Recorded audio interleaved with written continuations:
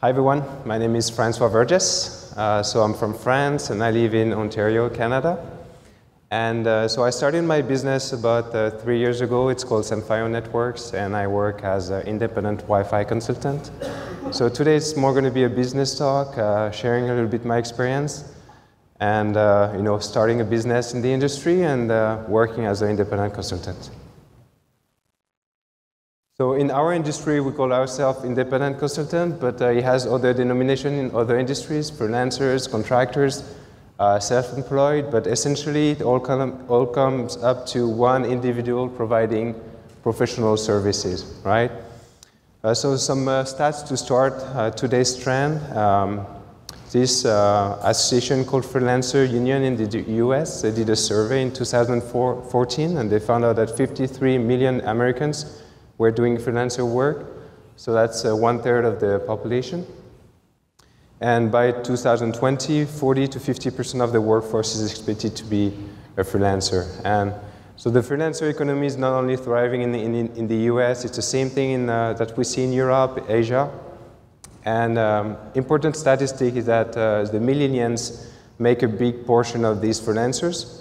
So this makes me think that the trend is going to continue. And I'm not the only one to believe so. 77% of the freelancers say that the best days of the freelance job market are yet to come.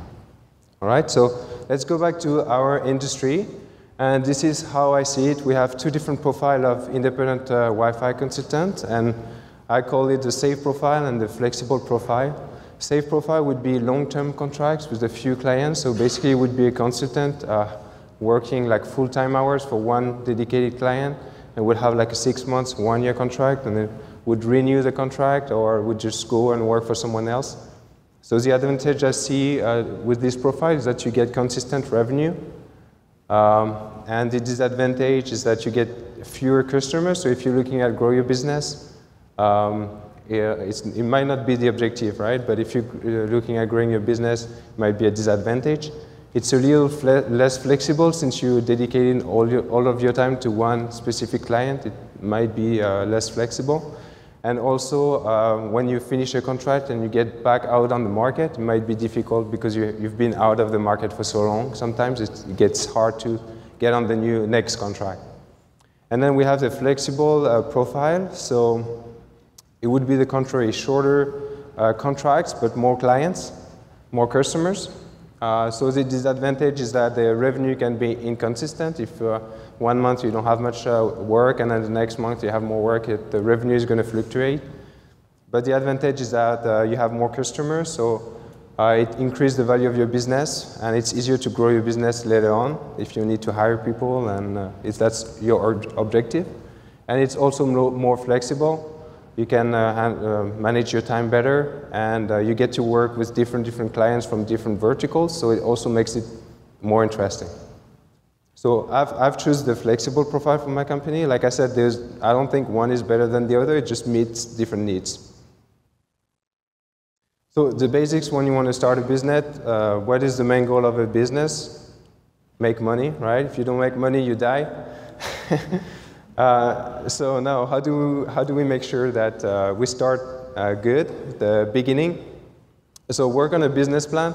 If you're like me and you have no business background really, you can start with a book named Business Model Generation, and they give you a canvas that helps you to define your business plan. So with that, you can find out, you can define who your customer is going to be, what resources you will need, things like that. To get started. After that, you can perform a market study and study the competition. Look out for public services for that, because I was able to get a free market study from the province of Ontario to start with, and they gave me a list of business and partners in my city, and then they gave me like democratic stats about my city as well, all for free, so look out for free resources too for yourself. And then after that, choose a name. It sounds like it's an easy step, but it's not an easy step. And when you choose your name, make sure that the domain name is also available and buy it for yourself. And after that, you're all good to go. You can register your business. When you register your business, you get your tax number, and you can use your tax number to bill your customers and start making money. All right, so I like to compare the way business works to the way a network protocol works. So for a network protocol, we have the payload, which is the good stuff, and then we have the header, which is needed for the protocol to operate properly. And in a business, in terms of how you use your time, you have the billable hours, so the good stuff, and then you have the time you spend to, like all the admin work and the overhead that's needed for the business to operate, but you're not getting any revenue out of it. So just like a network protocol, the less overhead you have, the more efficient you become, your business becomes. So at the beginning, you might have a business this efficient, a lot of overhead. Some of the businesses are like this when they start, which is okay, right? But the idea is to slowly evolve into having a business this efficient. So you want to be spending a large portion of your time working on billable work. And then obviously you're still going to have a little bit of overhead for the admin work and for whatever you want to do to develop your business. So before I talk about developing the business, I'm going to talk about the different type of customer you can expect to have working as an independent consultant. So I see three, according to my experience: recruiting agencies, VAR, service provider, integrators, and the final clients. So let's say you have a contract with a recruiting agency. Usually how it goes is that they have a contract with the VAR, and then the VAR has the contract with the client, and then you provide the services. And in terms of money flow, the final client pays the VAR pays the recruiting agency, and the recruiting agency pays you, right? So a lot of people to feed, I guess. Same concept. I'm going to go fast on this one. So from a business standpoint, this model is the best because you get basically it has more potential to become long-term relationships, right? If you have your final clients, if you do a good job, they're going to come back to you for other jobs, right? But it's not always easy to go straight to the final clients. That's why sometimes you go through VARs or through recruiting agency for bigger companies. So to develop your business, you can develop business tools. So they're going to help you to be more efficient in the way you do all the admin work, right? So I've developed a couple myself. One tool to estimate the number of hours needed to do a validation survey. Sometimes I often get the questions like, how long would it take to do a validation survey for X amount of square foot? So I developed a spreadsheet that, according to the environment, I can come up with a number of hours on site, number of hours off site, and get a number quickly.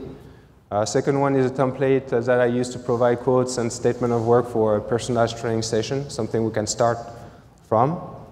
And the third one is still work in progress, but I want to get the list of different requirement questions per vertical for like first contact. When you're on the phone with a customer and you're trying to grasp what they want to do, I think it would be handy to have a list of questions I can ask in order to build the business relationship. Branding. Branding is important. So you own a business, so the company's branding is important. So stuff like website, marketing, charity, volunteering. And also, since you're the main guy in the business, your branding is also important. So training, certifications, blog, social media. I've actually got business through my blog and through Twitter, so that's important. And I put updated resume here because it's always good to have an updated version of your resume. So if someone's asking for it, you can send it quickly and it looks good on you. And then finally, education. So educate yourself on Wi-Fi. It overlaps a little bit with Manon's talk, so but it's important, right? So if you educate yourself, you can better educate your customers. So you're going to provide the service, and on top of the service, you can share your knowledge, give tips, and they always appreciate that. And you can educate yourself on other topics. So I like audiobooks. I put out some that I liked, and I also like watching TED Talks. So a little inspiration slide to finish. It actually comes from one book from John Maxwell that's called I forgot the name now that I'm on stage. But basically the idea is that you want to set your goals high, you want to dream big, and even if you don't reach your goal, at the end of the day you would have achieved more than if you set yourself low. That's it for me. Thank you guys.